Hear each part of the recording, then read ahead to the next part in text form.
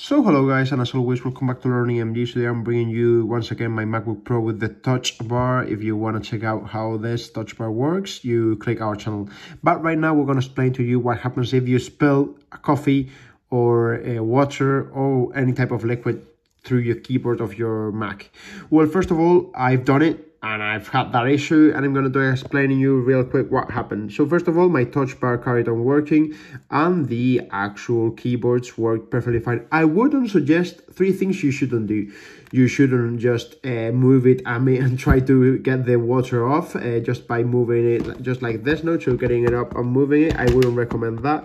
Neither would I recommend that you get like let's say some type of heat machine and just try to induce heat. I wouldn't recommend that neither. In the end, once you do that, there's some type of let's say there are chips that are very advanced hardware that if you just apply heat on it, even though maybe the water hasn't gotten there, with the heat you will be actually getting there. Because I've seen many videos that they always say that use a hairdryer and so on. I wouldn't recommend that at all. I would recommend that you just try and see if it by itself you can actually just well, with, let's say you've just spilled some water, you try with a soft t-shirt that's of 100% cotton. You just make sure you do like this and you try to actually make sure that you haven't got any less let's say you had like got a big spills of water, then you just try to take it off.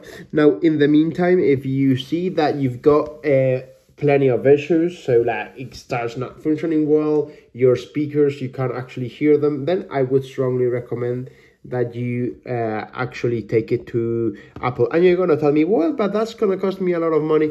Well, sometimes it will cost you even more money if you carry on by yourself and you just let it dry out, and if it's coffee or whatnot. So first of all, I would recommend you get with some actual cotton and you just do like this to remove any big excess of water, and then just try and leave it to dry. Now I wouldn't recommend it putting it in rice or nothing like that. I would just try and recommend it that maybe, yes, you can put it upside down, but not carry on moving it, just like put it upside down, like open, just so that it can drip in case, not like a vertical, but just like literally upside down, open flat. So like just like this and upside down.